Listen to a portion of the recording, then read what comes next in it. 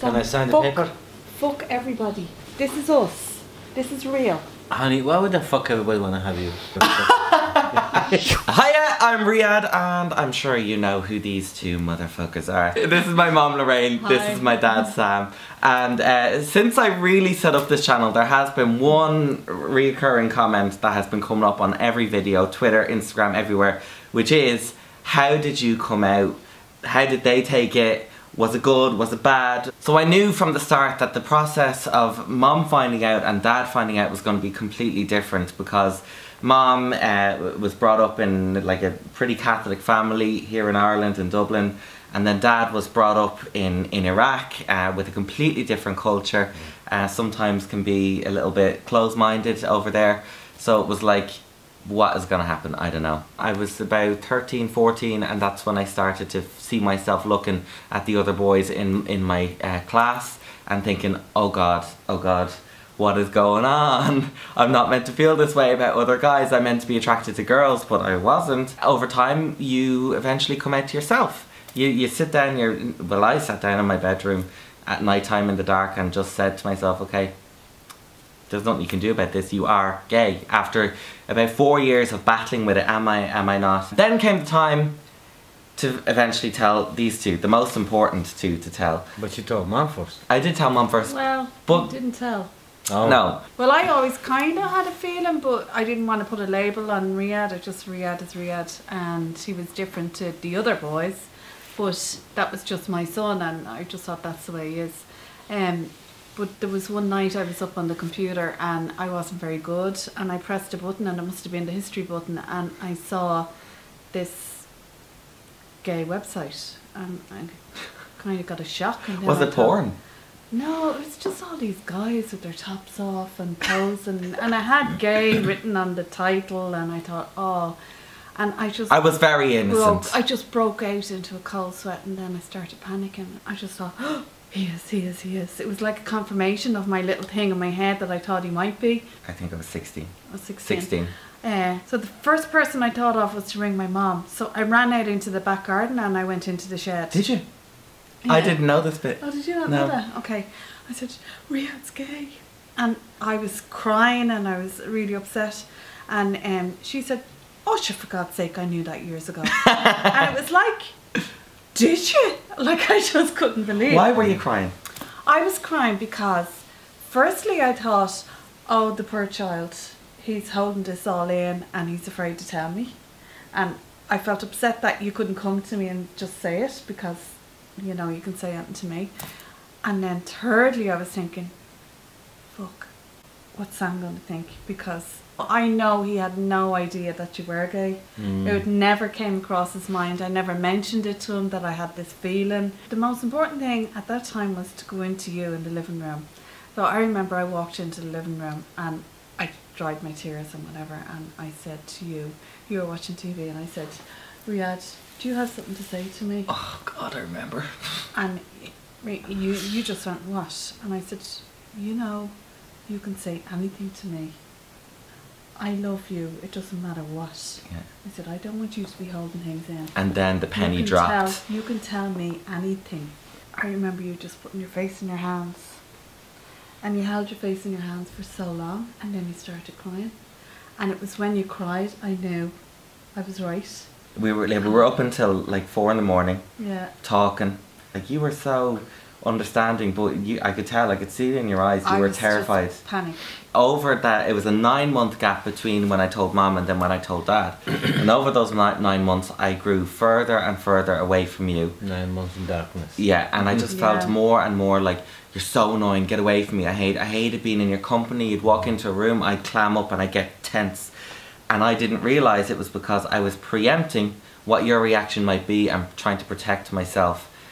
To distance myself from you emotionally, which is a horrible thing to do. There was a row, I don't know what it was over, but it was like way over the top. It shouldn't have been, had escalated that much. And it must have been something very small, just and we had just ran out of the house, and I was so worried, and I ran after him, and I ran and ran and ran. And you hurt your ankle. I tripped and I hurt my ankle. And it was in the middle of the night. I came back to the house, and then I was crying, I was saying Sam, and then we were out looking for him, and then I said, Sam, you have to find him, you have to find him. And then eventually you went out, and I think it was about a mile away, you walked and you found him. Yeah, and he we was worked sitting together. crying. And that's when I said to Riyadh, look, this can't go on any longer. You just have to let, he was so frustrated, your head was melted, wasn't it? Yeah. I said, Riyadh, I can't do this anymore. And I just went over to him and I said, you have to say it to him now. And she said it out loud in front of him, and I was like, shut up, shut up, shut up, stop. Yeah. And you goes, you have to tell him something. And I'm like, I just kept saying, tell him, you have to tell him, you have to tell him. and what were you thinking when she said that? I don't know. I really don't know. It just was such a shock. I don't know what you did. I was sort of waiting to see what it is. Tell me. I could remember my brain screaming at me saying, say those 2 words, I'm gay. Just say it. And my mouth wouldn't do it. Just wouldn't fucking make the words, no matter how hard I tried. And I never felt paralysed. Absolutely paralysed, physically and verbally. Just couldn't do anything. And then I pull over one of my school books and I rip out the back page of it. And I have a pen and I write on it, I'm gay. And so I just, because I can't say the words, I just slide it across the table to you. And then I go, I just leave it there and I'm like looking away. And then what? No, I just read it and it's like waiting to sink in. I was like, really?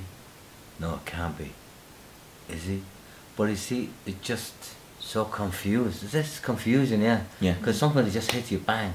Yeah. And then you're not really expecting it. And then you be thinking what to do, and then the family and all that. And then, but if you think about it, really, it's just stupid thinking, to be honest, so stupid. What I'm thinking is for every father, every mother, that they love their kid, they have to stand by them, because the only one who's going to stand by you is your kid. In the end. Yeah. Yeah. You know I'll be there for you. No. No. Oh. That's what family is for, you know? No, I just... you're going to have to edit that. Well, I remember it was tough for you. And I know Andrew, our next door neighbour, came in. Oh, yeah. And It was really helpful. Andrew took you out of the house because you were crying. Yeah. And really looking now, it's so stupid. It's so I feel so silly now No, talking about don't. it. No, it is. That's the way It you is. It's felt, so though, silly. at the time. No, I felt it at the time, but thinking about it now, Lorraine, it's stupid. I was like a drama, and I remember I actually got up that night at. We all went to sleep. I think about 3-4 o'clock in the morning, sitting on the deck, and I was looking for a tablet to commit suicide. Dad. Were you? Dad. Why did you do that?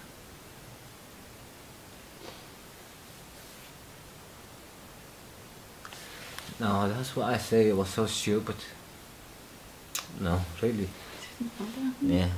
I know you were thinking about it, but I didn't know you were actually... No, I was. Oh. I know. Do you know what? Isn't it great that you're being so honest? And look at you now, look how... You're the best dad in the fucking world, and I love you so Amazing much. father. You are the best. Imagine if you had done that, how stupid that would have been. You wouldn't be here now with us. Yeah. I know. And all because of a few fucking dickheads with opinions that you were afraid of. Yeah. And we don't care about them. No, I don't care. I don't care. It's all about us. It's us and the family. Yeah. Like I said, you know, if I feel sick or anything, you won't get anybody on next to my bed, you know. Just your to kids. mind me. Just your Yeah. kids. I hope you take the plane from London to come back. Oh my god. Oh. Oh god. Yeah. There's no communication. We have to sort of sit and talk. But you know, there's a lot of people going to be come out from now to God knows where. They need to be helped, and it's going to be normal. That when you want to come out to your parents, doesn't matter who is it, if it's, let's say, the mother or the father that you're closer to, and you could trust, and then they could listen to you. Just tell them gently, and then the other person would tell the other person gently, the father or mother, the opposite one.